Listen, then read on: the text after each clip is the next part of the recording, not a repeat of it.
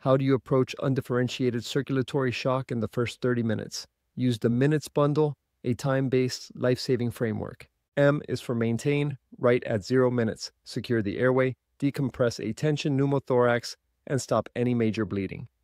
In is for infuse and investigate by 10 minutes. Start vasopressors and/or fluids. At the same time, send basic labs to guide further therapy. U is for ultrasound, done within 20 minutes. Use bedside echo or lung ultrasound to identify the type of shock. Obstructive, cardiogenic, distributive, or are they potato chip dry? TE is for treat the underlying etiology. If it's fluid around the heart, drain it.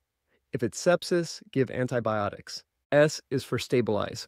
Your goal by 30 minutes, restore perfusion and support organ function. It's simple, structured, and effective. Minutes can save lives when minutes count. Hat tip to the authors. Don't forget to check out the Vasopressor and Inotrope Handbook.